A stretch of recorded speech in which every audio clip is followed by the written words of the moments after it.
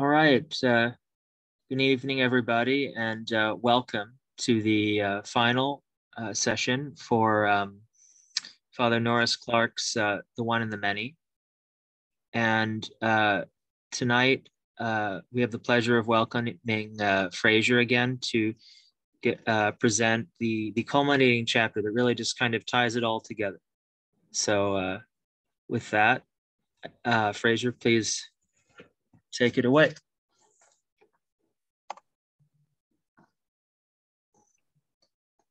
Thank you, Brian. Welcome, everybody. So we are looking at chapter 19 of The One and the Many, and it's called The Great Circle of Being and Our Place in the Universe. So as Brian pointed out, Father Clark kind of tries to give the ultimate or the finale for the book. So he's trying to bring everything he's said so far and trying to come up with a synthesis for what this means for us in our day-to-day life and how we think about God. And so this is, I think, probably the one place where he delves very specifically into Christian theology to some extent. So I have my notes here on a notepad that I can share. Is everybody able to see my screen? Yep. Okay, cool. So the main theme that Father Clark wants to get across with this chapter is the idea that this is a journey. So life is a journey, and specifically to put it in the terms that he's talked so far, it is a journey of the many to the one. So one being the God. And so the way that he says it is that the many is an outward journey from God. So to put it in Pauline terms, God is like the source. He's the Alpha and the Omega. And so we start from God and then we proceed back onto God. So that is the basic idea that he is trying to, first of all, get across with this chapter.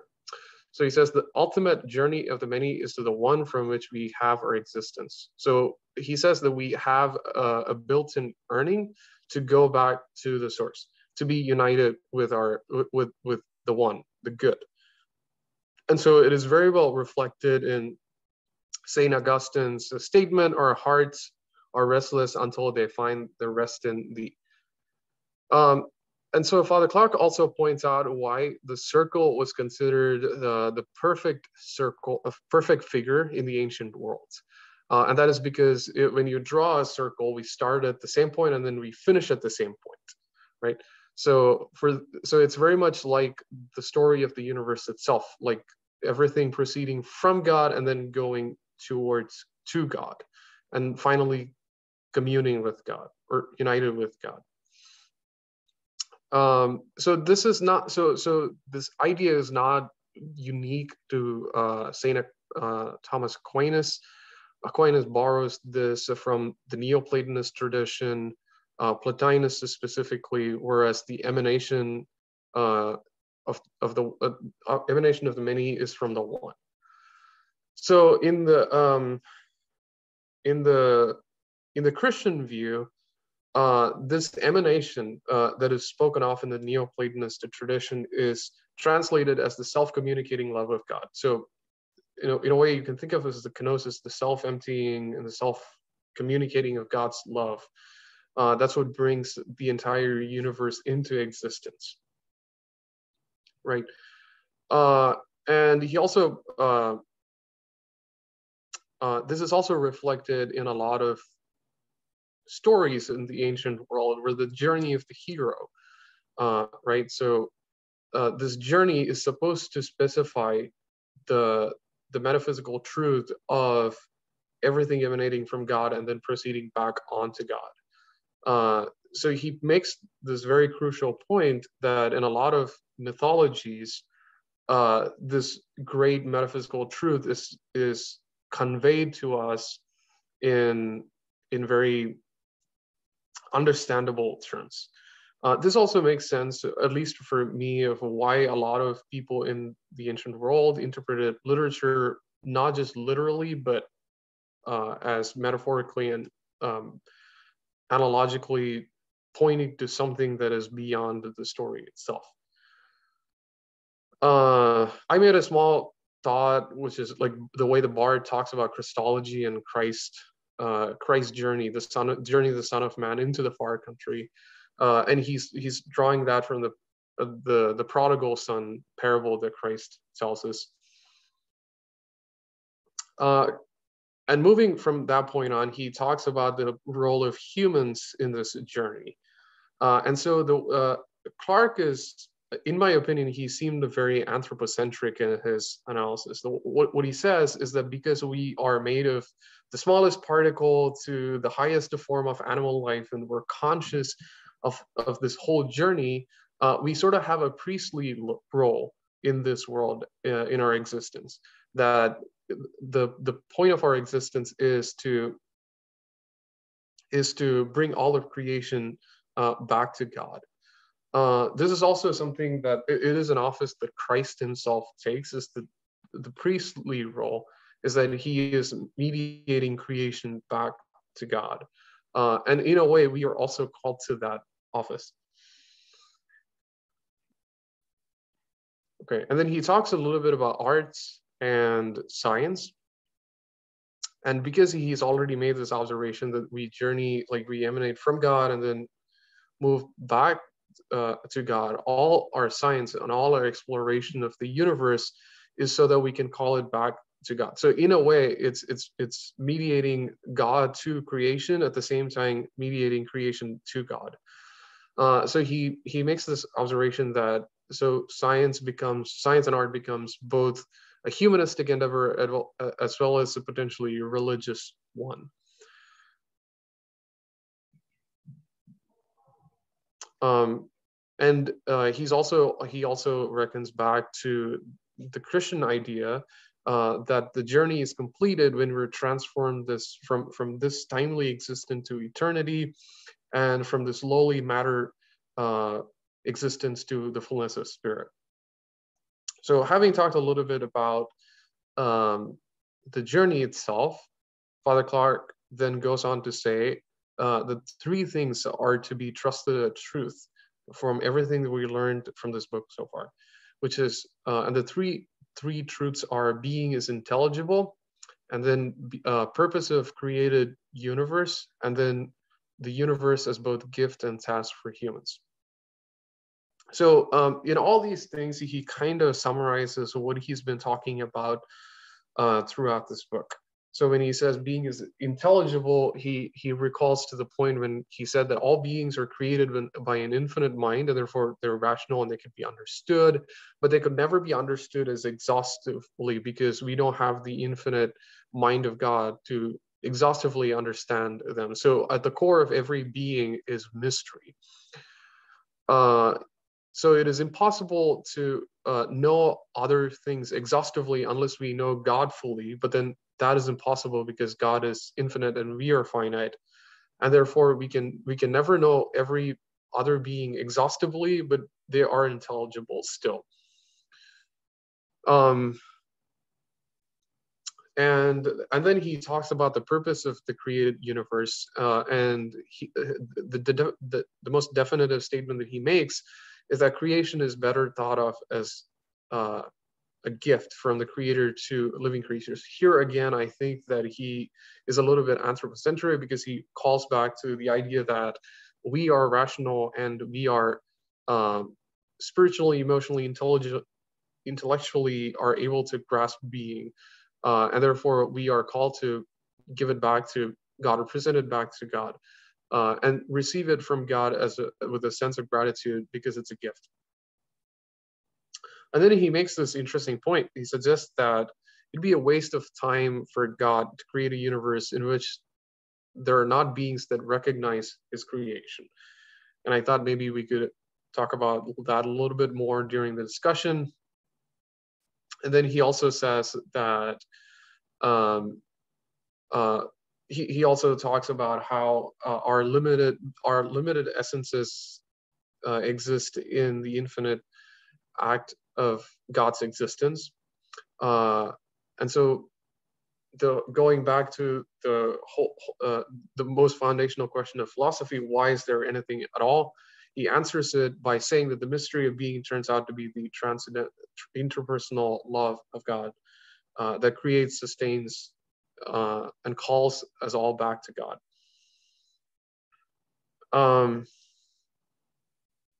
And then there's one part where he talks about beyond metaphysics, or like metaphysics and beyond. So what's beyond metaphysics? And so when he talks about that, he says that science can really never answer the question of why.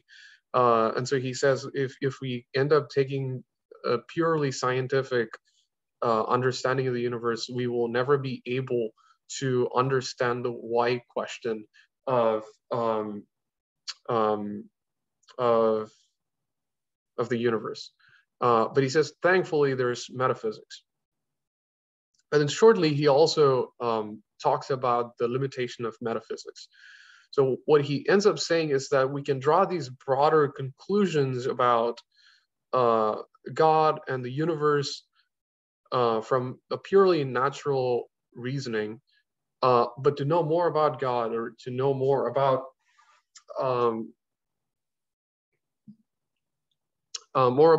the mystery of being itself, we have to rely on revelation.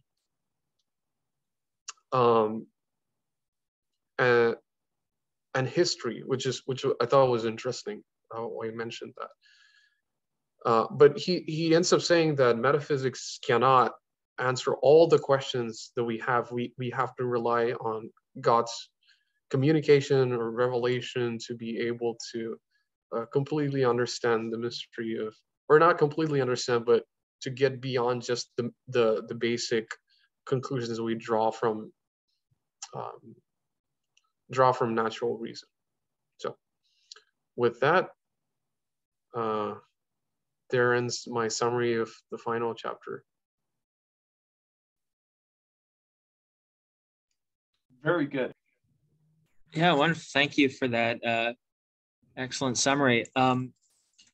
So yeah, if anybody has any questions, reflections, with regard, specifically to the chapter, it's a good time to do that. And after that, we'll open it out into discussion about anything you want to talk about from the book, about metaphysics, or, the whole, Could I ask? Yes, please. Okay, so 308, 309. Fraser just was discussing like 3 minutes ago. Talking about like the intelligibility of being and so on. First off, do you guys know which text he has in mind from Joseph Pieper? I must have missed it. I'm not catching it. Maybe he mentioned it earlier in the chapter and I lost. But irrespective of which text that is, I was really struck by this. I'm trying to figure out like what's the intellectual history of this idea here. I mean, I would have thought that this sounded very Hegelian. But if this is like pre-Hegel, do you guys have like a thread that we could follow prior to Hegel, maybe? That captures this idea, specifically that in order for you to understand something, you need to understand it completely. But the only way to do that is to be God himself. So you have to have some kind of connection to the mind of God. I've heard of that in Christian circles, but like, I don't think I've heard of that in Thomas before. I don't see much in the early modern period about this. So could somebody like give me a thread that goes pre-Hegel? Bonaventure was it Bonaventure and Nicholas of Cusa, I would say, are the two big ones that I can think of off the top of my head.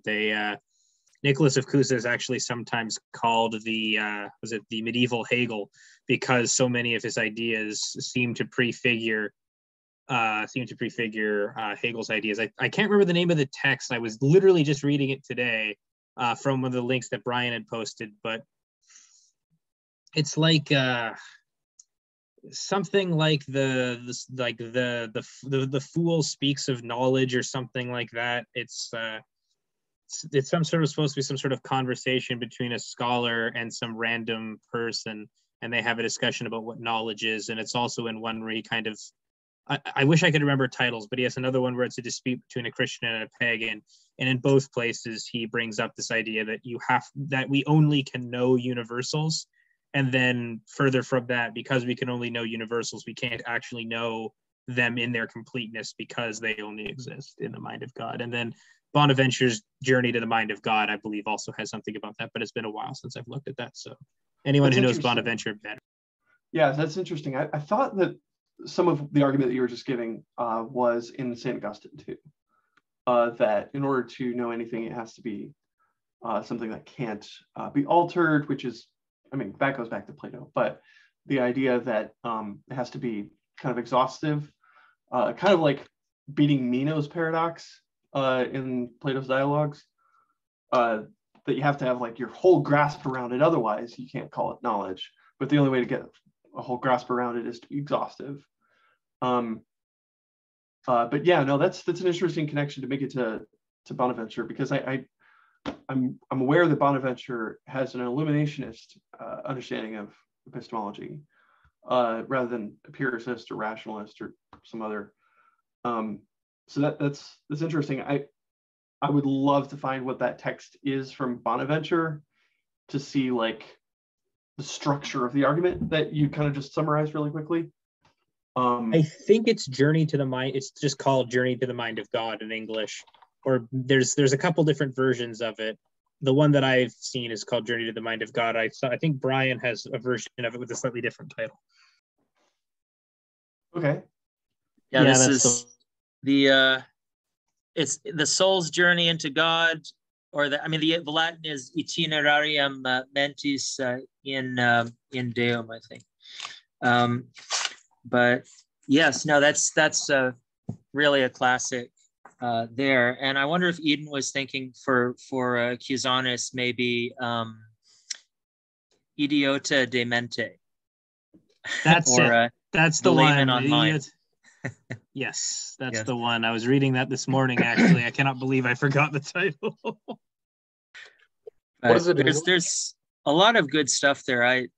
As a note, I was reading Stephen Gersh earlier, where he was kind of talking about different strata in Nicholas of Cusa, right? Who in important ways is drawing on the Albertist school, right? Little known fact, right?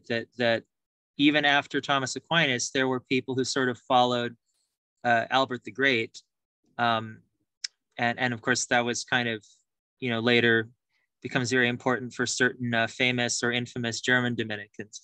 But what Gersh was saying is that there's kind of a development in the phases of Cusa's thought where, but I mean, the important thing, right, is I think a lot of it comes from, there's sort of a lingua franca, right, of medieval Platonism, isn't there? Because you've got like texts like Chalcidius's commentary on the Timaeus, you've got stuff from Boethius, and then Macrobius's commentary on the Dream of Scipio, and then another text that a lot of people were reading was the Asclepius from the Hermetica. The rest of it would become known in the Renaissance, but already, Albert the Great commented significantly on the Asclepius, and then, but Cusa he started finally to have access to very extensive, because they were starting to have actual, Plato's dialogues finally in Latin translation, and so then in his later works he delves much more, especially into the Parmenides, including Proclus's commentary on Parmenides and Proclus's elements of theology. So the German Dominican, I'm thinking of, like, of course, Meister Eckhart, and then Tauler, Suso and his school, drawing on this other fascinating figure called Berthold of Moosburg. And there's been a couple of monographs and essays on him recently, as well as on the way that many of these high medievals started drawing on a book called the Liber de Causes, or the Book of Causes, which until very recent, many scholars just kind of thought it's like just pieces lifted from Proclus's Elements of Theology, but that's now considered very simplistic. And it actually, and the fascinating thing, and I'm sorry, I'm kind of taking it on an aside, but I'm just intrigued by all this. Albert the Great, this was like one of the most important texts that permeates his entire corpus, from which you derive a metaphysics of flow. I'm probably not answering your question in a very specific way, but there's a lot of stuff kind of in the intellectual circulatory system. This is a bad mixed metaphor of of the High Middle Ages, and so somewhere in there, I'm sure you'll find something of that nature. But it is clear to me that, as you say, right? I mean, Norris Clark is very much a Platonizing Thomist, even if he kind of will juxtapose, the Platonic view as this, or Neoplatonic view also as this other. But I think in important ways, he is also a Platonist, just as Aquinas himself was also a Platonist. And of course, that's a dichotomy that, like, everybody was assuming that Aristotle and Plato were not in essential conflict, which I think that is legitimate. Welcome, Kevin. Kevin, maybe because Kevin, you studied with Clark. So this is awesome. Jonathan, maybe Kevin might remember something about this. Okay. I could repeat the question. Is that sure? I probably do need to hear it because I wasn't on. Oh man. I was really hoping that you'd just be like, oh, I came in and was able to catch up. No, I'm just kidding. So there's a portion of Clark, page 308, 309, where he's talking about needing to know the whole in order to know any of the parts. And so all of the parts are intelligible to God, but not to us. There's some mystery to it, at least insofar as you need to know it fully. And yeah, okay. I was thinking, wow, that sounds pretty Hegelian. And I was thinking, but there's got to be some hints of this prior to Hegel. Hegel didn't invent that idea. So could we follow a thread, the line of argument prior to Hegel that was trying to make the case that you need to have exhaustive knowledge or to have any knowledge, A, and then for what Clark has said, I mean, some Hegelians after Clark, before Clark, but after Hegel, have tried to make similar claims that you need to have your mind somehow, involved in or participating in or in some deep connection with the mind of God in order to have any claim of knowledge. Mm-hmm. Mm-hmm. So what is that going to look like? And so they pointed to Bonaventure, the Illuminationist tradition, going back to Augustine, and Nicholas of Cusa. Did you have others that would come to your mind, or specific arguments or specific texts? I wish I had. I mean, I would probably want to check the. Hold on one second, because I've got on page 308. There's a bunch of texts, but it says there are references to the great circle of being in St. Thomas, and I guess that's probably from what he was saying before. So yeah, and then there's nothing after this that talks about how we know things, but only God knows them thoroughly.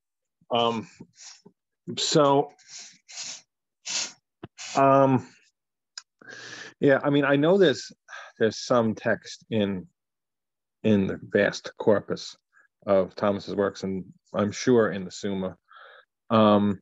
where you can find a quote that just like is like a perfect little gem of that. And I just don't know it offhand, where it basically says that, we know things by their forms, so we know what they are, but we don't know them the way God knows them. So we don't know them thoroughly. There's still some mystery there. So I'm trying to think offhand. That was going to be part of my question, was like, I don't remember any of this sort in Aquinas. Oh, it's there. No, he says that. He says that explicitly. I just can't remember where. Okay. And Acusanus is also a very good source for that. But I mean, I would have to dig to try to find it. I know it's not in Clark's book, but there's like, I think Lonergan uses it. But again, that's also a vast body of work to sift through to find one single quote. But that's basically the basis of the transcendental Thomism. That there's this link to Kant in Aquinas by the way he talks about how we know things, which is to a degree. We're not stuck in the phenomena. We know the noumena, but we don't know the fullness of the noumena. We don't know things the way God knows them. We know them, though, not just like representations in our minds that we project. We know the things themselves, but not necessarily fully in themselves, if you understand what I'm saying. But it's I wish I had at the tip of my tongue, a reference to something in either the Summa or one of the sentences or one of his quadlibidal questions, something like that. But Kevin, why don't you have encyclopedic knowledge? I'm sorry. On demand.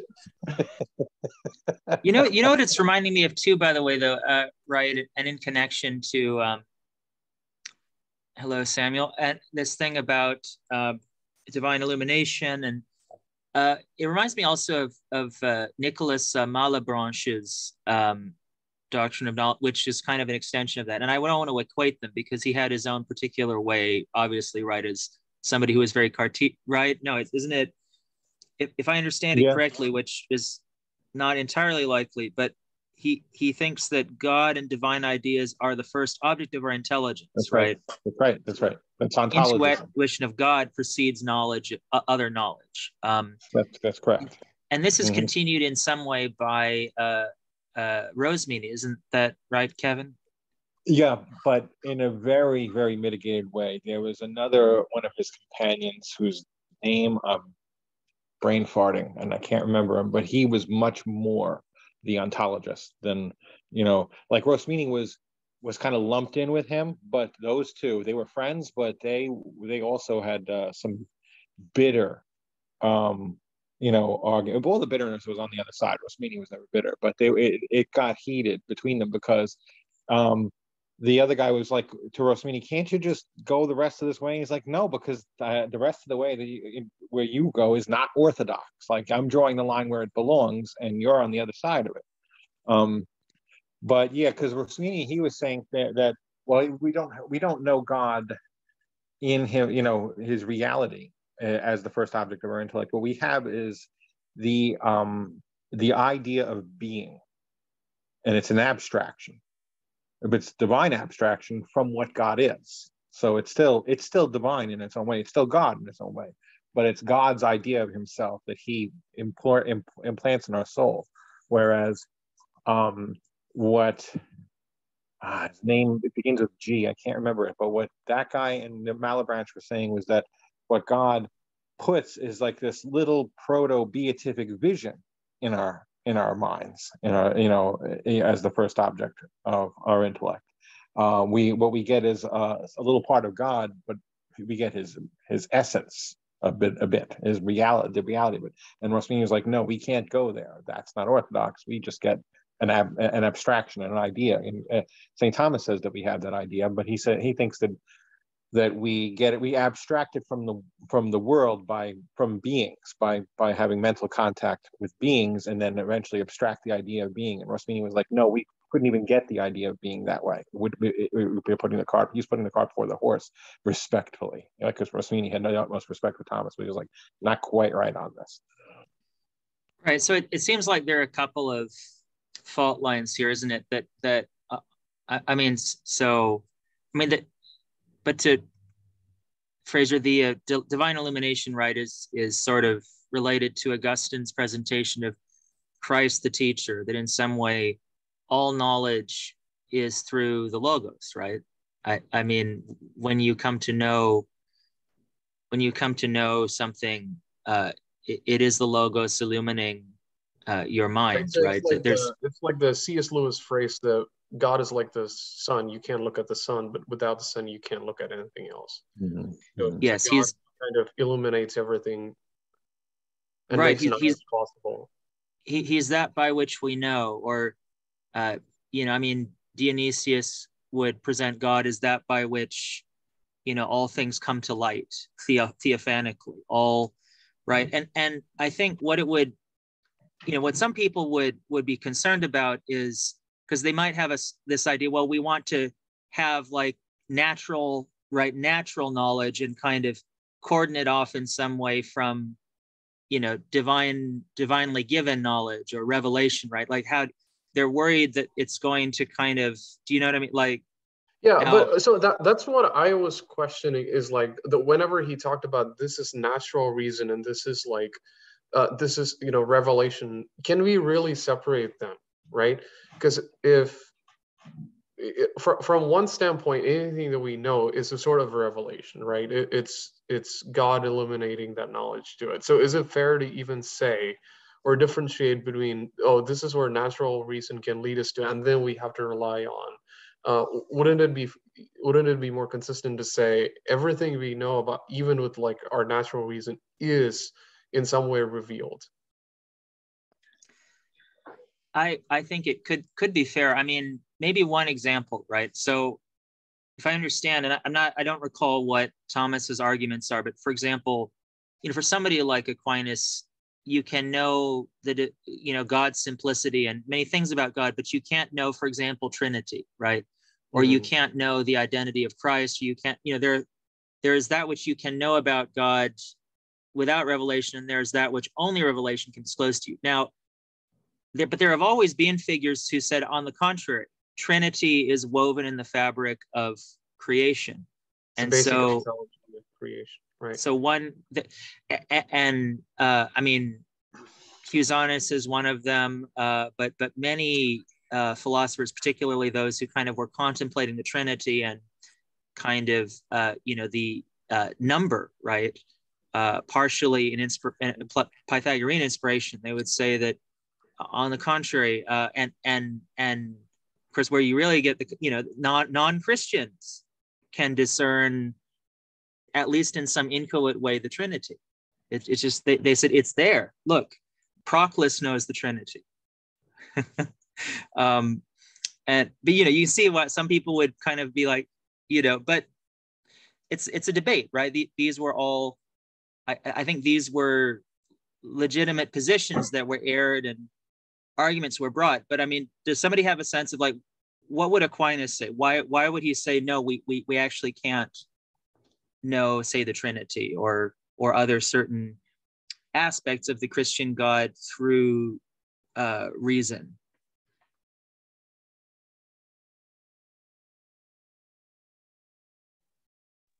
Well, I think Aquinas, I think he was definitely interested in drawing certain lines, making certain distinctions to keep certain orthodox pronouncements, sacrosanct and undisputed. But there's some leeway there. I mean, if our idea of knowledge itself is that it's to some degree divinely revealed, like it's illumination. I mean, that Augustine talked like that, and Aquinas takes on some of that too. But then what what we would say to remain still stay on the orthodox line would be to say that, although all knowledge is generally revealed, some things require special revelation, and that without special revelation, we either couldn't know it, or we would, if we came to know it, I don't think that there's a hard rule against saying that we could, in light of special revelation, look at what is revealed to reason alone and see it sort of like, sort of back engineer your way into it, so that in, knowing where to look, you could say, oh yeah, I could see that being is triune. Okay. In the light of this other, but in the light of this revelation, I can look at being and say, okay, I can see this Trinitarian structure. Yes, I think one way they did that was to, just in the act of cognition, they found a triune structure of the way that, and I don't know off the top of my head, but in some way that the knower and that which is known, right, and kind of that knowing, it's framed in such a way that they say, you see, there is actually, in a similar way to kind of arguments that were made Cusa says that the Trinity is already implicit in divine simplicity. That if you know the divinely simple God, then reasoning to the Trinity from that just flows naturally from, and I suppose not everybody who adheres to divine simplicity would say that, but he does argue that.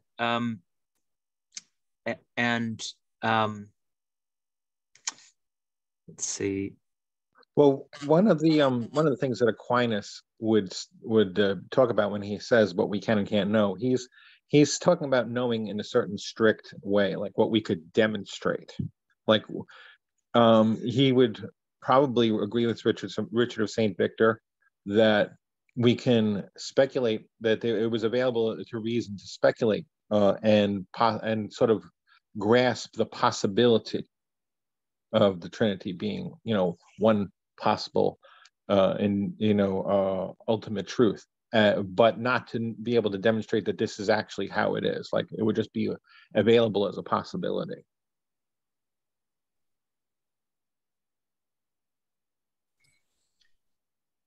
So I can't really speak to Aquinas or anything, but I thought that one interesting parallel was in to what you mentioned, Brian. It's in Trika Shaivism, Hinduism, or Kashmiri Shaivism, which is this concept of Triputi Patya Kasavada, which is this trinity of knower, known, and knowledge, or sorry, the knower, knowing, and the object of knowledge, and that they're all kind of non-dual fundamentally, and that non-dual reality is divinity itself, or the recognition of divinity. And anyways, and then prior, you're asking, why can't we come to sort of revelation through rational thought, or what was you didn't say rational thought, but through some process of rationalization. And I can't speak to Aquinas, but I would say that the inevitable problem is perhaps from a spiritual perspective, is that any process of rationalization or reasoning leads itself to some sort of object, or a conditioned object of that rationality or that reasoning. And that being a conditioned object of thought itself cannot be, you could say, the recognition of that which is unconditioned, if that makes sense. Just pulling in my knowledge of Eastern philosophy here. But anyways, that was just perhaps a path of approaching that question. Yeah, that's true. I think there's a lot of interesting parallels in Hinduism. The way that Brahman is manifested in 3 different small g gods can also be very parallel to obviously there are differences. But I think the question I was asking was the opposite. I wasn't asking, can you get from natural knowledge to like revealed knowledge, but why isn't every fact we know sort of, because I'm in my mind, I'm at least thinking a lot of Catholic theology draws this distinction between this is nature and this is grace. But what if we collapse that and say all of it is grace? Right? That's where I'm coming from. So like when I know something about a being and not God, how is that not revealed? Does that make sense, that question? I think it does. The hard line, the hard nature and grace distinction is really a product of sort of 20th century Thomism, and it really it ceased to be really that important right around when Vatican II started. It's there's still, you're going to still find some practitioners of it, and for a while I was very much a enthusiastic student of that old form of Thomism, but I think now there's more of an emphasis on instead of drawing hard lines between where nature ends and grace begins, it's more of it's a little bit less exact, and it's a little bit more like what I was saying earlier, that it's all grace, it's all revelation, but some revelations are more special and occasion centered, whereas the rest of them are sort of pervasive and always present. So they've always been part of the knowledge that we swim in, our consciousness. There's and I definitely am prone not to see a super stark distinction between nature and grace. However, even those old Baroque Thomists, right, the people that get dumped on quite a lot, it's very interesting, because if you look at what they say about the possibility of somebody being saved through invincible ignorance, you look closely, and what do they say, right? They say that suppose there is a person, right? I need to, gosh, I need to figure out which one particularly. I think they were drawing on something in Thomas himself, and then kind of making it more explicit. But the School of Salamanca, I think, really did develop the idea of invincible ignorance more explicitly, because they were faced with, well, gee, there really are whole regions of the world where people are unacquainted with Christianity at all, right? Which they didn't know. I mean, previously, maybe some people might have assumed, right, that everybody had heard the gospel, which is kind of hard to imagine. But it reinforced the realization that no, I mean, a lot of people simply just so essentially what they said was, let's say that there is somebody who adheres to providence, right? Or who sees the workings of the divine law, of the natural law, who, believes in God, right? Believes that all things are given from God, right? And there is this order, this harmony to the universe, shall we say, right? Which many, many people did, right? In all different cultures. They were thinking maybe especially of the pagan philosophers, but by analogy, there's a vast swath of humanity who says, yes, no, I believe that there is a divinely given order, and and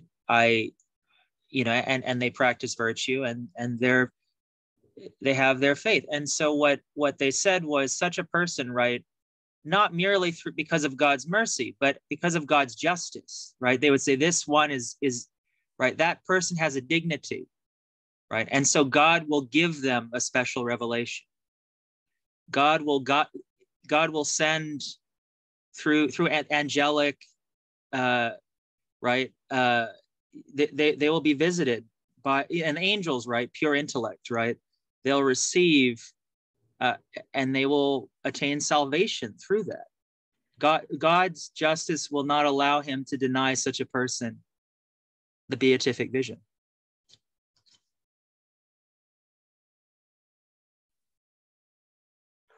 John, maybe a question for you is, like a lot of Van Tillian thought seem to fall sort of under this category, right? So would you say that like whatever he was saying was very much in the Thomist tradition, like because he talks a lot about like epistemology?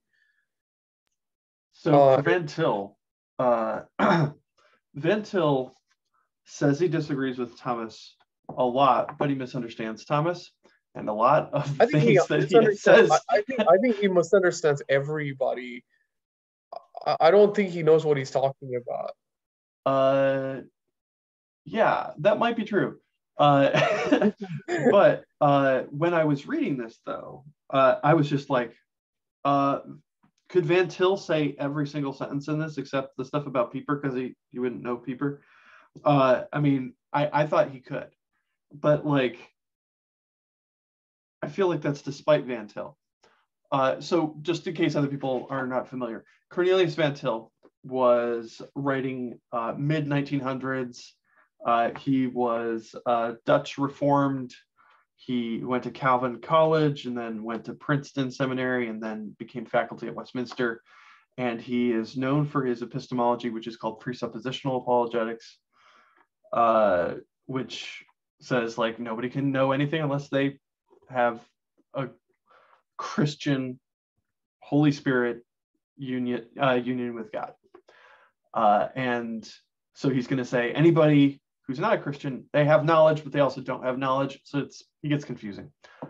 But I mean, like right here, Clark says like all creatures therefore have a certain depth of mystery, are known - unknown to us now. Van Til is going to say that for everything, especially for the non-Christian. Anybody who's not a Christian, evidence, they're going to have the common world that God has made, but they are ultimately not going to know anything because they're disconnected from the anchor, which is God. They're not trying to understand the world as God sees it, but creatively reinterpreting it. These are phrases that are like commonly repeated by Van Til and others. But like this notion, I was thinking of part of this was Hegelian, is like Van Til soaking up Hegel. He says he's not a Hegelian, he's critiquing Hegel, but I mean, so much of it's just Hegel. But some of the stuff that he's talking about is like, there's going to be no accounting for knowledge unless you have your mind in kind of like incoherence with the divine mind, which has a full exhaustive knowledge of all things. You don't have an exhaustive knowledge, but you can be coherent with the divine mind. So I read this passage and I'm just like, wow, could Van Til say all these things? Maybe, but not with justification that Clark does. So I didn't know. I was just thinking there's no way that Van Til and Hegel were the only ones, which was part of why I was asking this. Does that answer your question, Fraser? Because I felt like it was, I'm not going to ask a Van Til question. I'll ask a Hegel question. No. Yeah, it does answer that question. I think he's overly overrated. I don't like. Which one, Hegel or Van Til? Because like nobody knows Van Til. No, Hegel is great. We won't have we. No, but Van Til though, I read his books and I was like very disappointed because I thought like he was like taking on monism, and I thought, wait, what? No, this is not true. Like you're not even understanding what you're critiquing before you're like critiquing it. So anyway, yeah. So I have a bone to pick with Van Til, and it's clear that you do too. But unlike a pile of the things that have been thrown in the chat, I wouldn't recommend anybody read Van Til. If you're going to get anything that's good in Van Til, you can get it in Herman Bavinck. You can get it in John Murray. You can get it in Aquinas. Just go to better sources who write better and are less vitriolic and caustic, which Van Til is very, very acidic. So he's not charitable to people he disagrees with. So don't waste your time with Van Til. Or John Frame or Scott Oliphant, who follow after him. I can make 10 friends who would be very upset with you right now for saying that. I mean, John Frame has plenty of good things, but not epistemology or philosophy. Eden, I agree. As a side note, it seems to me that a lot of oh, go ahead. Oh no, I'm just saying you shouldn't have any Calvinists in here because they'll get really, really irritated. Oh. By the way, I am a Calvinist. Oh, that's great. That's great. Without apology. So, well, I mean, Van Til is pretty much. I mean, I think he's an idiot. Thanks. We're all on record apparently saying this now.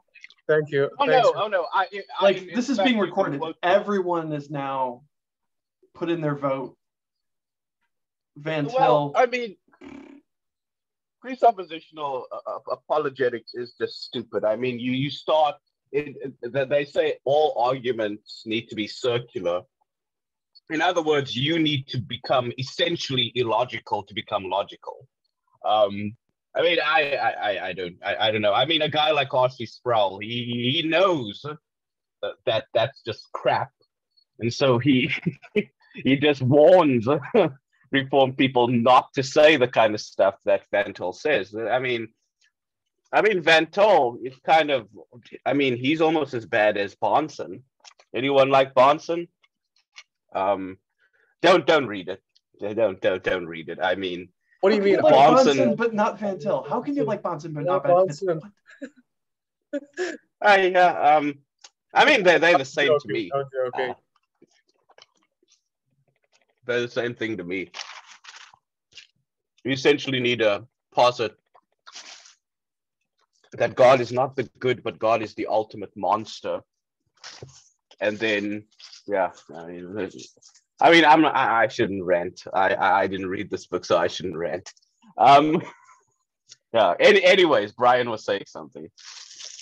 Oh well, so all right. I'm trying to remember. Also, didn't Luther get brought up earlier for some reason? I brought him up before we started recording. Okay. Yes, and you might have seen. But I think you mentioned. Was that the Dominican you were referring to of some unsavory German Dominicans being picked up? Is that what you're referring to? No. Well, so I mean, there's a whole interesting story about how, early on, he was actually very fond of the Theologia Germanica. So he did draw in some of those German Dominicans early on. So kind of, I mean, it's much more than that, but a kind of Dionysian mysticism via people like Eckhart, Tauler, Suso, and kind of that. And then he kind of turned away in horror, but not really in some way, because I'm about to say something good about Luther, Samuel. So just, okay. Believe it or not, yes. Now I did post that thing where I said, like where he's saying like math is just evil and the enemy of theology. It was kind of place. But no, the good thing. See, there's this element in don't mix. There is this element in his thought, which is, I mean, is an inheritance from before him, but it's like he stresses the omnipresence of God, right? In some of his hymns and in some of his writings in ways that lend themselves to a kind of mysticism where, and I think in Lutheran tradition, like God's body is everywhere, right? Through Christ, it's there's I don't usually hear it emphasized, but there's this way that it, it becomes more explicit in people like Jakob Böhme, right, in the later Lutheran tradition. But it's there in Luther. But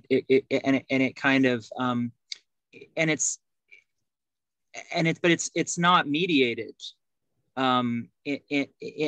Hierarchically, I think it's just there's this direct presence in some way of God to everything, which there can also be if you have a more kind of Platonic hierarchical view of the cosmos. But Luther stresses that divine immediacy in some places in ways that. But I wonder, like in some way like that, maybe like it's like a game of telephone where you kind of that kind of gets thinned out and you don't see it as much in modern Protestant theology, although sometimes you do. But I think there are figures who try to bring out that kind of some very interesting concepts of God. But I don't know the literature hardly at all. I'm sure some of you know it very well.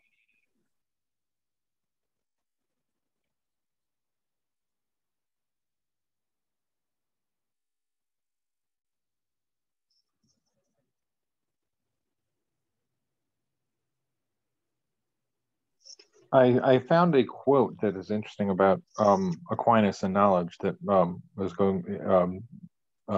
goes back to what we were talking about, where he would affirm that there's some kind of mystery, that we don't know things thoroughly.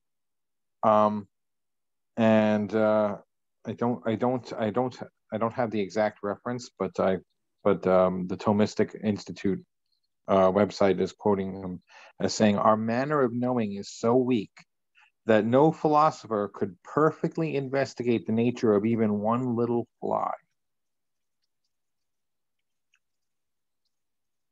So, I mean, that's one of the, I remembered that quote now as being one of the things that that hit me as sort of more friendly to Kant than I had been led to believe.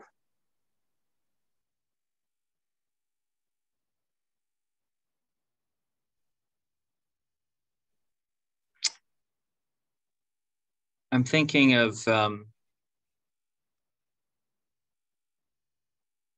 sort of the different faculties by which one can know, right? And I think if you're very Aristotelian, you think all knowledge begins with the senses, right, and is abstracted from the senses.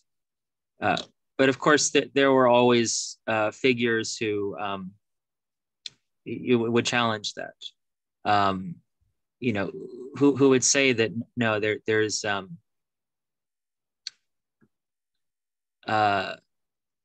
but let's see, if I remember correctly, it's like you have the senses, and then you have imagination, and then you have reason, and then you have intellect. I think was kind of the usually shared hierarchy of faculties of knowledge in the Middle Ages. And so basically, if you are really stridently Aristotelian, you would think that you have to draw from the senses and then ascend upward from them, at least, I guess, in natural reason. Whereas presumably, right, if you're receiving divine grace, right, it's descending. It's and I think the question is whether that also can happen outside of the visible church and its sacraments, right? That's kind of where you start to because obviously it's also a political thing, right? It's part of what the church's stance vis-a-vis the secular, right? Nature perfects grace also means, right, that the secular can't do it on its own. Kings and princes and right, they can't do it on their own. They need that mediation of divine grace through the church. So that's definitely a big part of it. I'm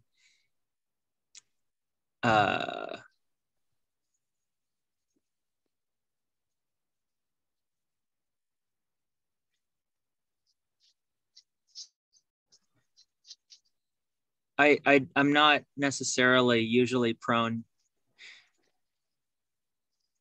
It's interesting though, like because you could read it so in such very different ways. That kind of who was it who said that in a way it's like Christ there's no domain that Christ doesn't claim and say mine, right? Who said that? It was one of these presuppositional. Kuiper. Abraham Kuyper. Yes, There's not a square inch of the universe which Christ does not claim as mine. And I think there's a way of reading that I would agree to, and maybe other ways that I wouldn't.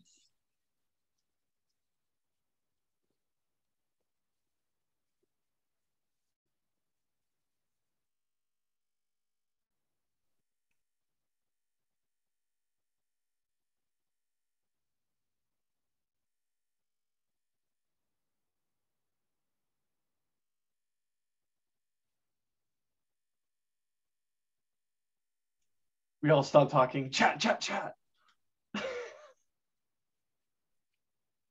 Well, My mic is still on. What do we make of the anthropocentric nature of what Clark is saying here?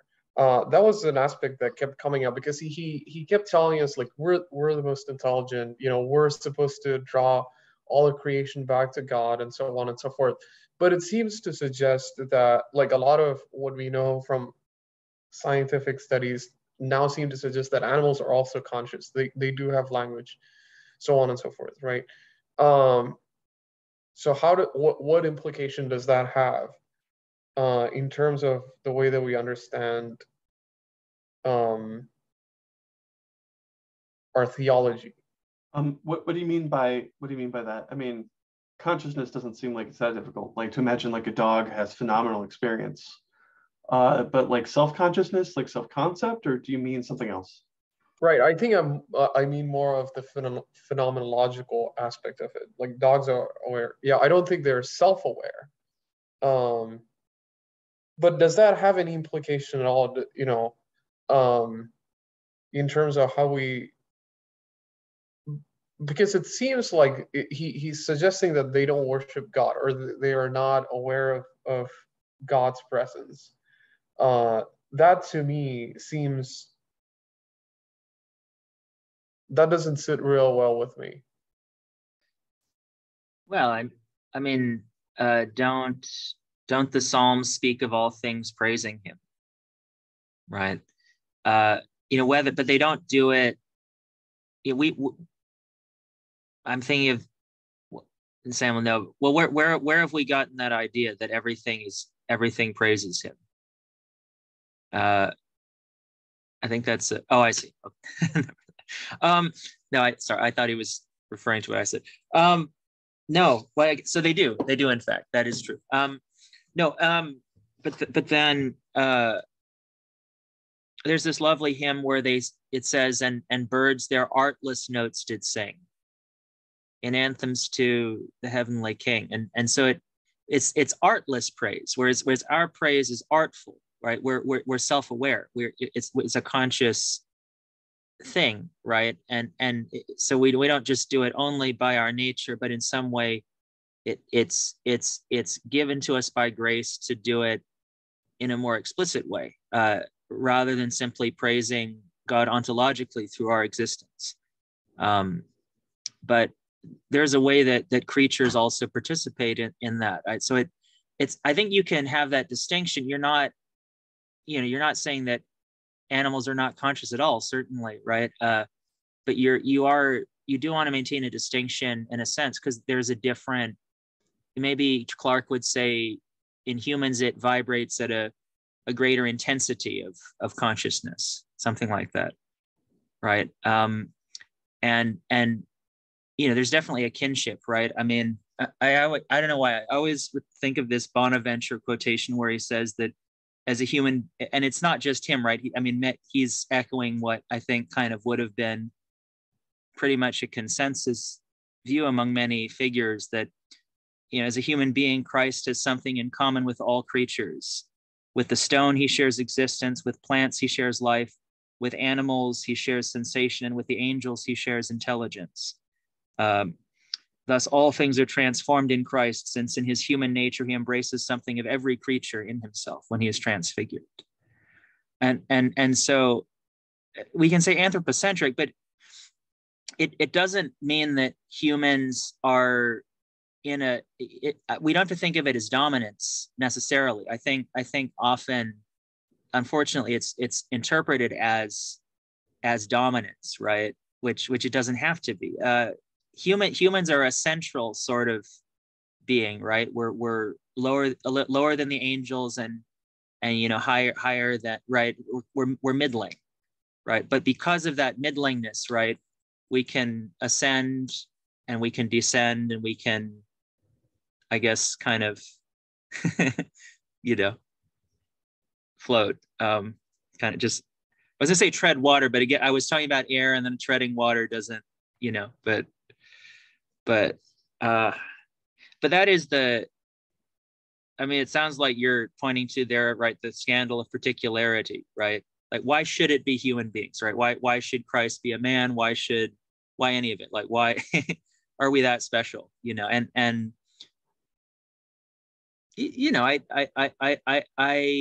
I don't think, I'm not really drawn to the view that it's all just arbitrary and random. That if all this should be true through arbitrariness and randomness, that would be even more astonishing. But I don't know. I mean, does that speak to where you're coming from, or It does to some extent. At one point he actually makes this point that he says that God would have wasted time if there was no intelligent being to be able to worship him and like give praise to God for it, right? To me, that sounds very I don't know, kind of arrogant in a way.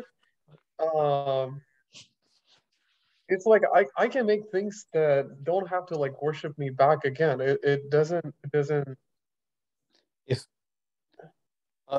I also, it raises the question of, for me, can God waste time? But even more, it makes me want to read from the real Bible, the Catholic one of my very favorite passages. And I think this maybe speaks to your anthropocentrism too, if I may.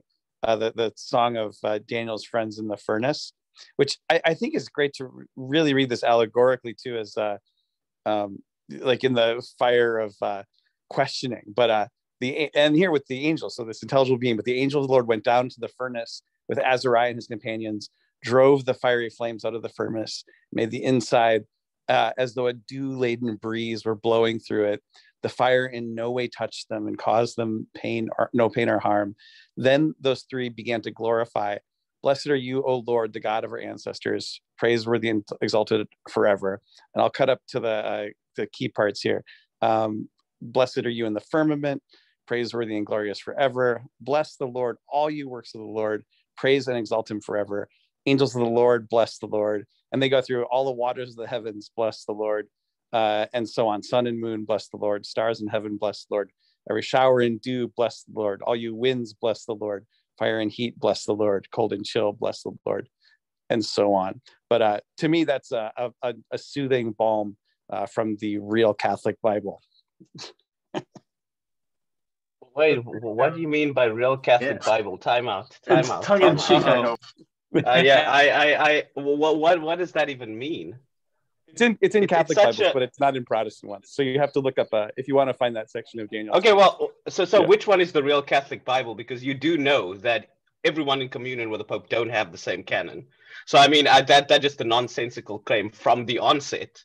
It's not true, and it couldn't even make sense, even if you wanted to make sense. It's the one that he has. That's it. It's worth noting that my tongue is planted firmly in my cheek, Maverick. I just sorry. I just kind of I think that the notion that everything worships God, right? I think that's what I have to do with the way that Father Clark articulates it, because I'm not saying that we're just randomly here. I mean, obviously there's a purpose to it, but I'm saying, like, when dinosaurs were around, God wasn't like, man, I'm really bored. The humans aren't around to worship me. he makes it sound like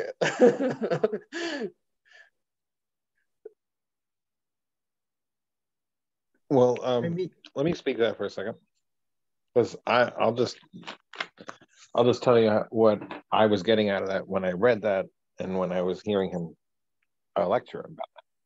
My thought that where he was getting at was this: an agent acts towards an end that is a good. There's a benefit. Something benefits. Someone benefits.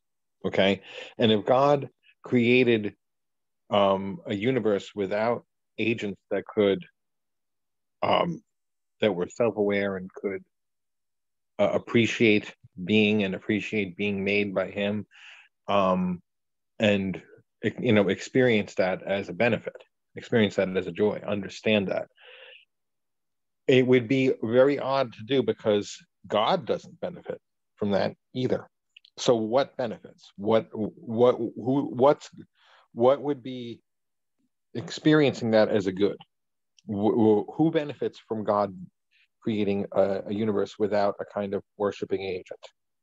And that's how I took it. I was like, there'd be really no motivation to create at all if there weren't some really good end for creating otherwise God wouldn't do it, because he can't benefit. He's already perfect.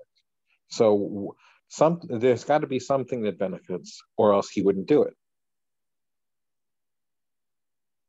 And that's how I took it. Yeah, thanks, Kevin. That makes sense.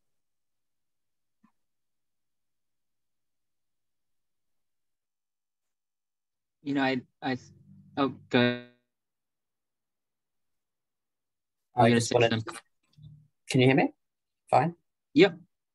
All right, cool. No, I just wanted to pick up things that Kevin was saying about motivation, God's motivation. So I wanted to link that to a passage, which is just yet another, probably, thankfully, the last instance since we finished the book of Clarke misconstruing Neoplatonism and Plotinus in particular, where he says, quote, St. Thomas, this is page 305. St. Thomas, with many medieval Christian thinkers, adapts it to the Christian universe as emanating from God, not by a necessary law of being, as for Plotinus and the Neoplatonists, but by a gracious free act of loving self-communication by a personal God. Yeah, that is a stark contrast, which is not rooted in any deep knowledge of Plotinus at all.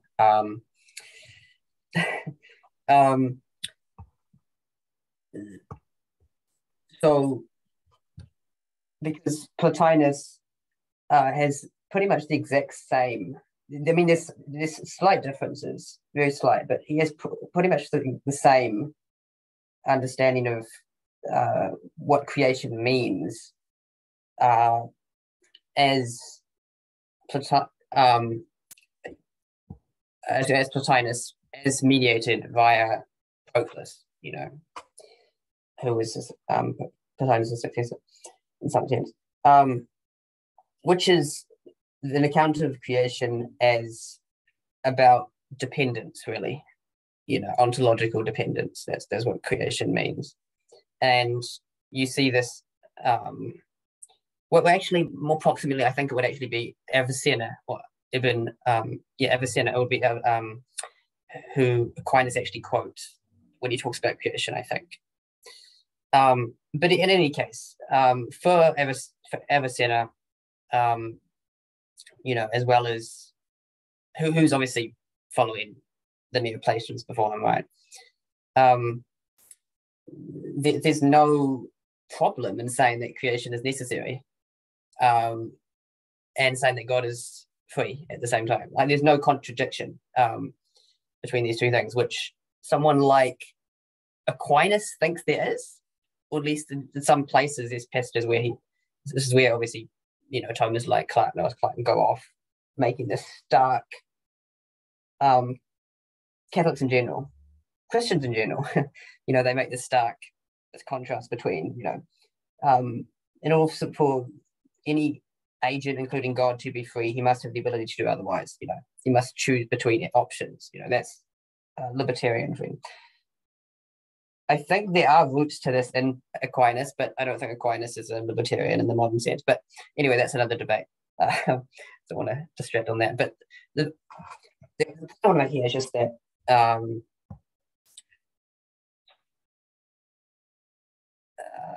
how do I explain?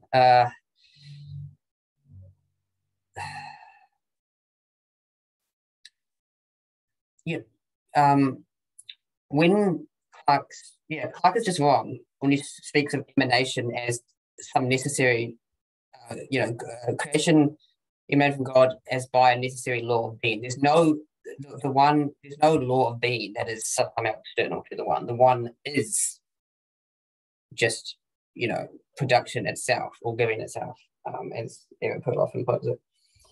But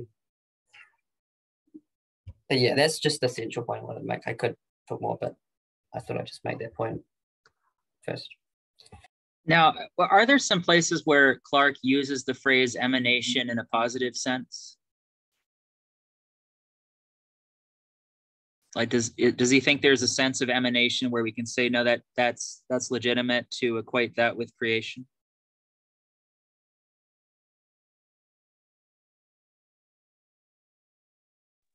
I can't see why I'm asking. remember any. I can't remember any.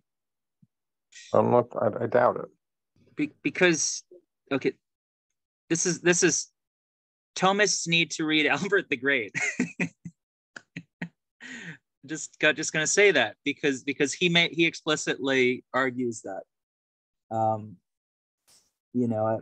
Not only because of his extensive study and use of the Liber de Causis, but no, I there's a monograph I'm really looking forward to reading where it discusses this, but Albert, he has this metaphysics of flux which emphasizes the way that things are emanated by God in a way. I mean, what we don't want to say, right, is like God is not. What do we mean when we say necessary creation, right? God is not beholden to something other than himself, right? Outside of himself, right? But he can be obligated to himself, I guess, right? Would that be one way of saying it? That he, it's a freely assumed, right? He's defined his nature in such a way that being creator is who he is, right? And being love and being wisdom, right? That's, isn't it? So it doesn't constrain him for him to have a nature, right? And then from that nature for his acts to proceed, in that way. But no, I mean, I wonder.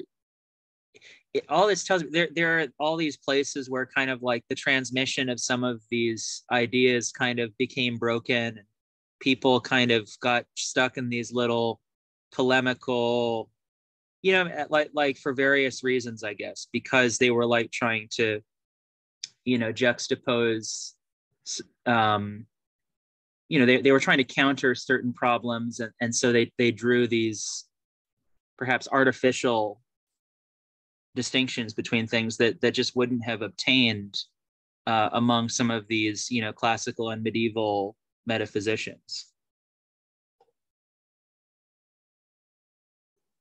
I think there's a good parallel to be drawn, or I guess an anecdote that I can sort of provide that sheds, I think, some light on the idea here, like, about sort of, I guess, the necessity of creation. With I was the TA last year for a philosophy of religion class, very, very basic level sort of thing. I think it was a second year university course where I am. So obviously not really to the level of this discussion, but there's a sort of comparison I can find where one of the students in the class, who's very resolutely an atheist, was writing a paper where essentially argument that he wanted to make was essentially that, well, if God cannot but do good acts, then doesn't that mean that God is in some way beholden to goodness, beholden to some kind of principle that's outside of himself, or beholden to perfection, let's say, if God can only act perfectly, whatever it is you want to say. And he came to me at office hours, and obviously I am not explicitly a Christian in my office hours or anything like that, because it's a secular university. That would be inappropriate sort of within the guidelines of the thing. But I was trying to just basically say to him, well, you know, you make what you assume to be the best decision you possibly can, right? Like, you know, every time that every time that you try to make these sorts of decisions, but because you don't have, you know, perfect knowledge, you fail sometimes. If you had perfect knowledge, then you wouldn't be beholden to perfection. You would just have perfect knowledge, so you would always make the correct decision, because that would be the decision that you would make. And I think the same thing goes here. It's not so much that God is beholden to some principle of metaphysical necessity outside of himself. It's more that he, I mean, again, for lack of a better word, we've kind of been going around this. He is that principle of metaphysical necessity. You know, if he's not beholden to it, he's making a decision that if you had the perfect knowledge of God, you would make, just in the same way that if you had perfect knowledge, you would be infallible as God is, or if you had, you know, perfect goodness, you would always perform good actions.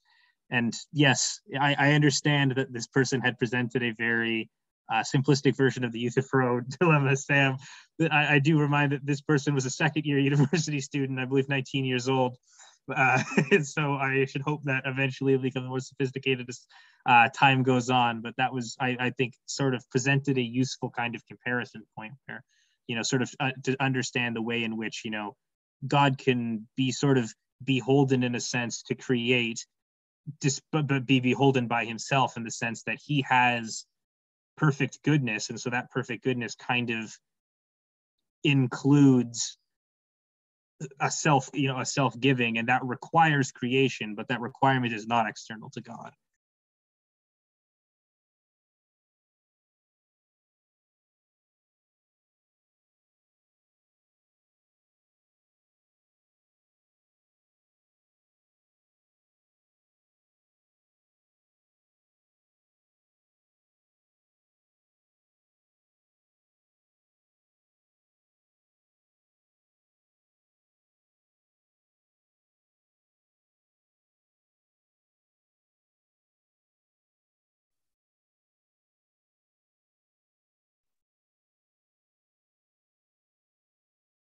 Straw.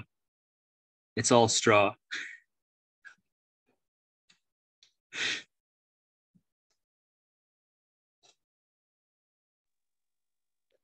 I was just looking up because Brian brought up Albert the Great, and actually he and I had discussed in private Albertism, which was another school of philosophy and theology that existed in the University of Cologne in the 15th century, and it was sort of in competition with Thomists there. And he was asking me what I had found out about it, because at one point I had asked about that in a group, and but just now I was looking because he mentioned it, and I happened to find something that I had not found last time I was looking. I found a sort of, but it's in a language I can't understand. A rendering of Hymeric de Campo's Tractatus Problematicus, and that was an old document where he lays out 18 differences between the Albertist school and the Thomist school. So so I just wanted to say that I found that lead. But yeah, I do think that there is much that I wanted to agree with Brian, that there is much that Thomists can learn by hearkening back to St. Thomas's teacher. Definitely. What language is it in, by the way?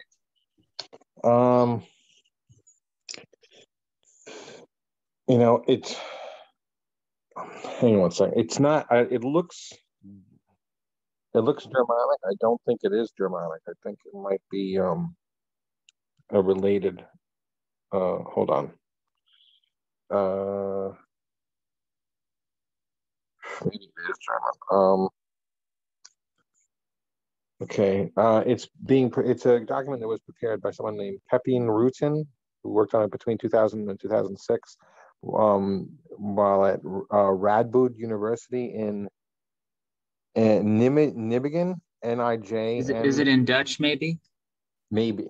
That's probably, now that you mention it, yeah, it probably is Dutch. We'll have to look into. But yeah, Albertism is a crucial strain for, I think, as I said, the German Dominicans, and also for Nicholas of Cusa, and also for his friend Dennis the Carthusian, who's really fascinating. I've been trying to do this thought, like, what would it take to reconstitute Albertism for today?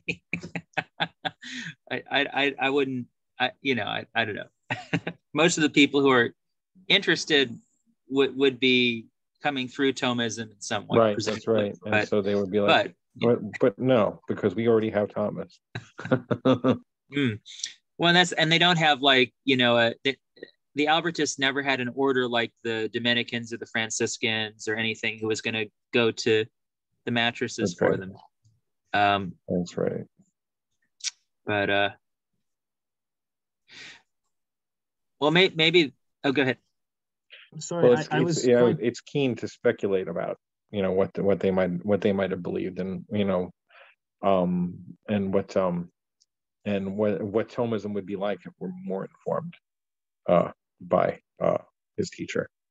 It is interesting. It definitely is.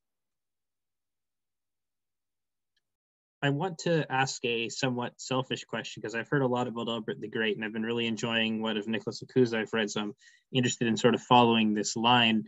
What of Albert's should I read, I guess, like out of I only have English at the present moment, so I might be somewhat limited in that respect, but well, might be, I am. But like, I'm just out of curiosity, what is sort of if there was, like, if you read anything by Albert the Great, make it this one. Like, what would that be? Well, it's kind of what there is.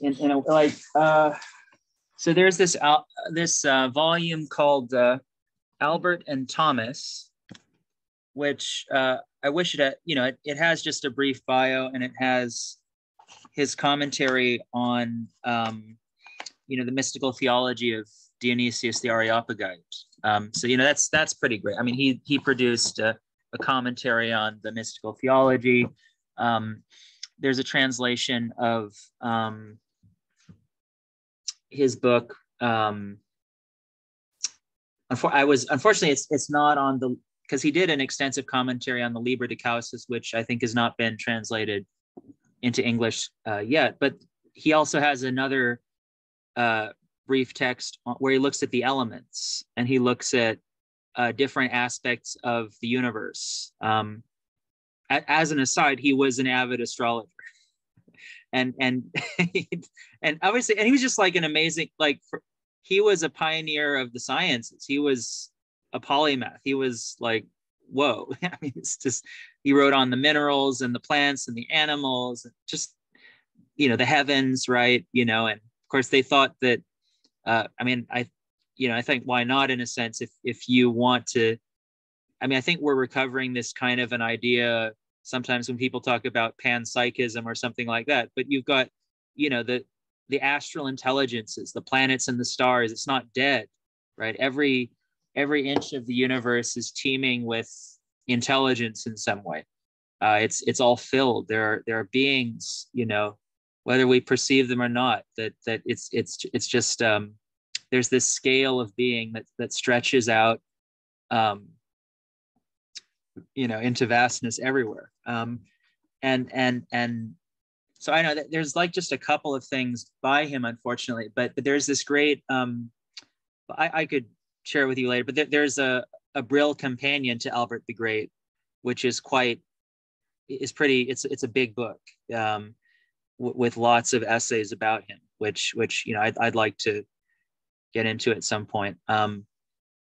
and there's that other monograph where a scholar called Thérèse Bonin, and this is in English. She looks at his metaphysics of emanation, and it's very and kind of partially the psychology of that, which is very interesting. I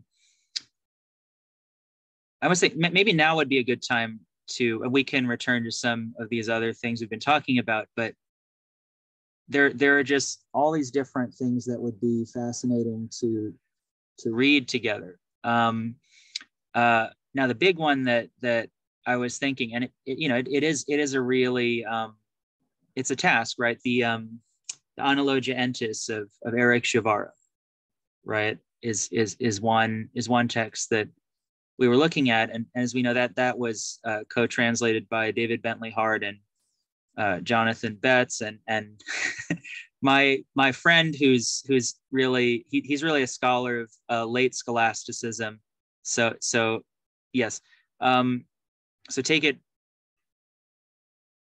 for what you will. He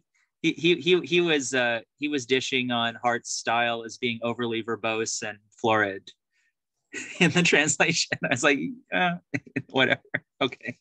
But he said, no, but you should read that book. It's a good book. And I'm sure it is. I mean, who could accuse Hart of being overly verbose? I'm confused.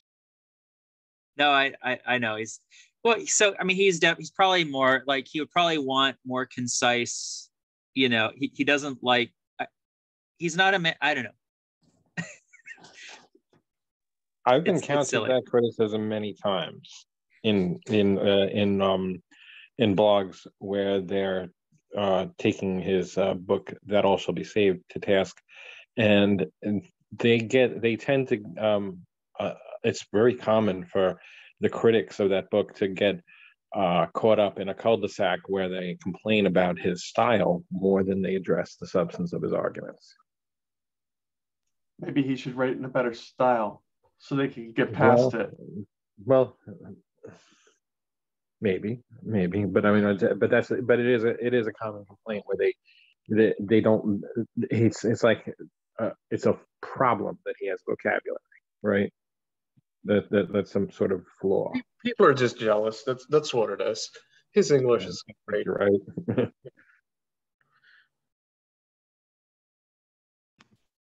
yeah, that's as you know.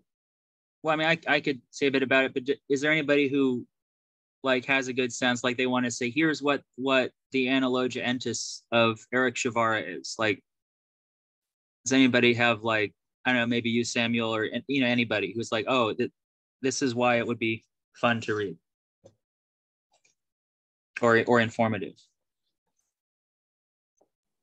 I don't know if anyone here likes continental philosophy, but if you sort of came to, personally, I came to theology and in a very personal respect, came to Christian belief through the study of sort of, of philosophy and of those sort of figures. I don't think that I've not read it in its entirety, but I've read most of the first half before the series of essays that Betts and Hart attach at the end.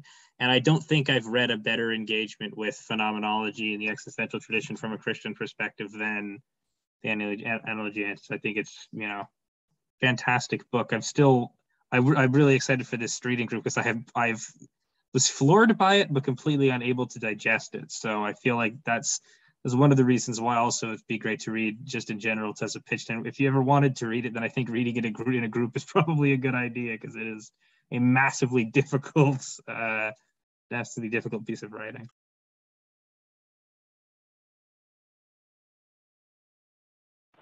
Eden, I also have to go to bed, so I will catch you guys later. Sorry to duck out. All right. Thanks for joining. Eden, have you so your background in continental philosophy, have you ever read William Lupin's Existential Phenomenology? I haven't found anyone else who has. I can't say that I have, but the name sounds up my alley, because I mean that's mostly what I'm reading for my doctorate and all those sorts of things. So William Lukeman, you said? William Lukeman. Hold on. It's spelled. His last name is spelled in a funny way, so I'm probably mispronouncing it. Luijpen.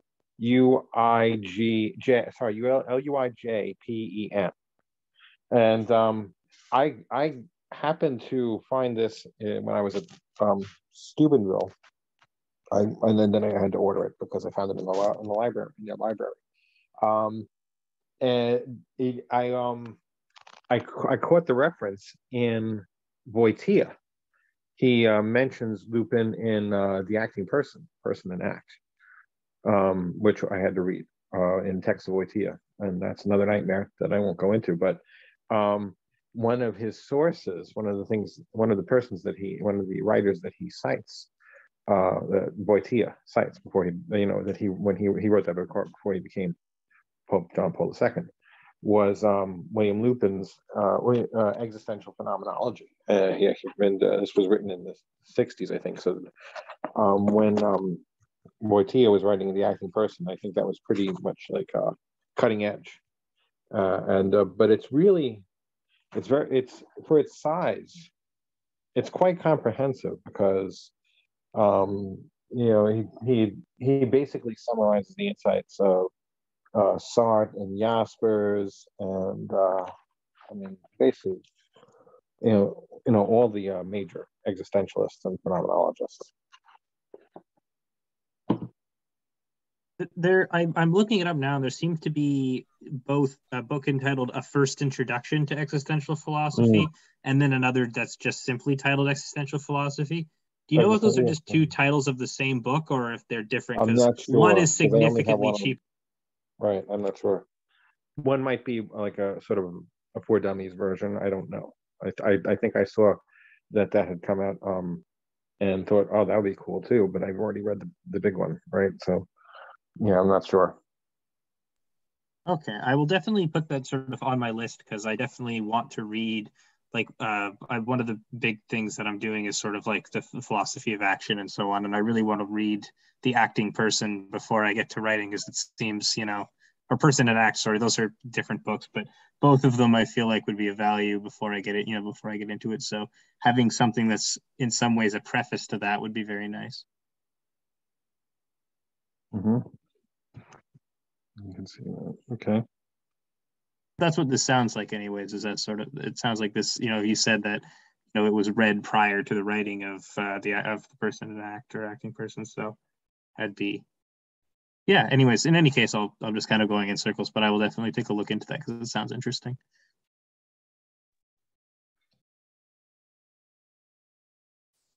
Great. And well, I mean, good. I'll go ahead and end recording for now. But if you're watching this video, be sure to check in because we are going to launch into the next